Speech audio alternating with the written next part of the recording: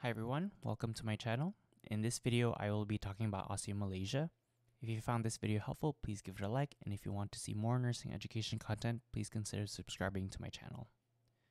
So osteomalacia is the softening and decalcification of bone as a result of a lack of vitamin D.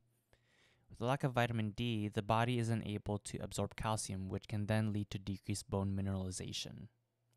This chart illustrates the causes of osteomalacia, and we'll go through each one. A lack of UV exposure leads to osteomalacia since sunlight is needed for the synthesis of vitamin D.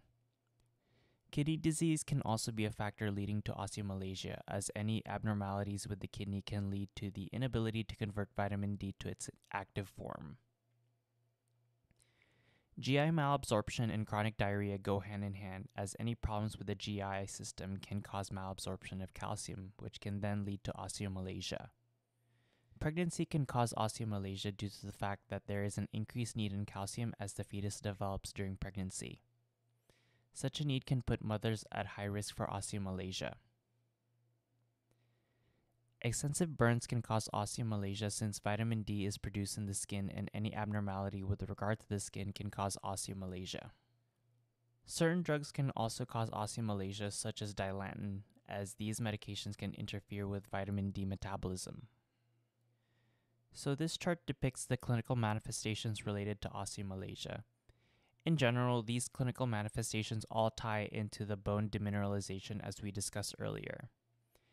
In osteomalacia, you would see bone pain, weight loss as a result of decreased bone density, fractures as a result of demineralization, any deformities in the spine or extremities, or any form of weakness, for example, any difficulties in walking or rising from the chair. When it comes to labs, you would see a decrease in calcium, phosphorus, and vitamin D. On the other hand, you would see an increase in serum alkaline phosphatase. In an X-ray, you would see generalized bone demineralization, particularly in the pelvic region. You would also see Looser's transformation zones, which are ribbons of decalcification in bone, which is a diagnostic of osteomalacia. It's important to note, however, that osteomalacia can exist without any evident X-ray abnormalities. With regard to treating osteomalacia, you would provide calcium and phosphorus supplements as well as vitamin D, as these levels will be low when you see a patient's labs. Also remind patients to increase their dietary intake of eggs, meat, oily fish, milk, and fortified cereals, as these can reverse low levels of calcium, phosphorus, and vitamin D. Other educational pieces include teaching patients to increase their exposure to sunlight and implementing weight-bearing exercises to combat weakness that's apparent with this disease. It's also important to ensure that patients undergoing bariatric surgery have normal levels of calcium and vitamin D prior to the procedure, because there will be a decreased intestinal absorption of calcium and vitamin D as a result of the procedure itself.